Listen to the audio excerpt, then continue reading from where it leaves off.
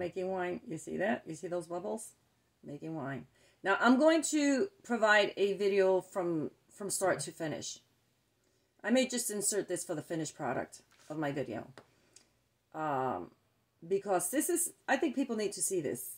You know, too many people teaching how to make wine on YouTube. But they lack something.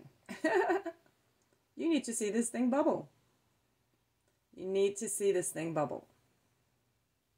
When you see this thing bubble, you're going to want to make wine.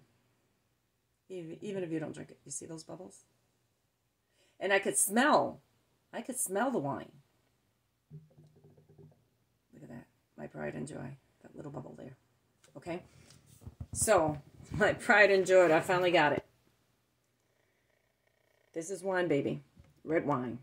I took grapes, crushed them, added water, sugar, added yeast, homemade yeast. Didn't work. Went and got some store-bought yeast. A day or two later, I'm here by my computer. Forgot that I put this behind me on the by the fireplace. Hearing some plumbing stuff because I'm hearing bubbles, right? Water. Like, what on earth is going on? It was a pleasant surprise when it got the checkmate, you know? Realized I'm making wine. Proud of myself. Love fermenting.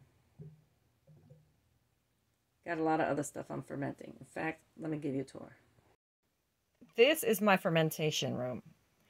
Those buckets are eggs, non-refrigerated eggs for a day of emergency. Although I do shop around in my own little fermentation room. I'm going to go get some more eggs today because this will last me maybe about a year, depending how many eggs I buy. Okay, let's move forward here. Fermenting kraut there. That's already almost due. It's been over 14 days. I think, yeah, I think it could be 21 days. I should have dated this. You really should date them. This is kraut. Really shouldn't be pointing the light too long.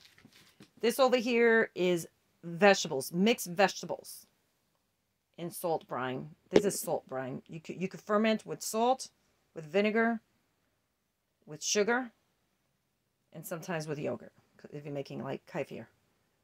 Over here, this little green one, I'm fermenting. Okay, so the green one, I'm fermenting rice. Why am I fermenting rice water? To do my hair. It reverses the gray hair, which actually I'm getting compliments on the gray hair I'm wearing naturally, right? But I'm not, you know, I mean, hey, I'm enjoying it, but I just want to use something natural. I'm into the natural stuff, okay? So that green thing, I'll take the light off, is to grow, silkify my hair. I'm going to give classes on all this stuff. This is just an intro. Thank you and have a great day.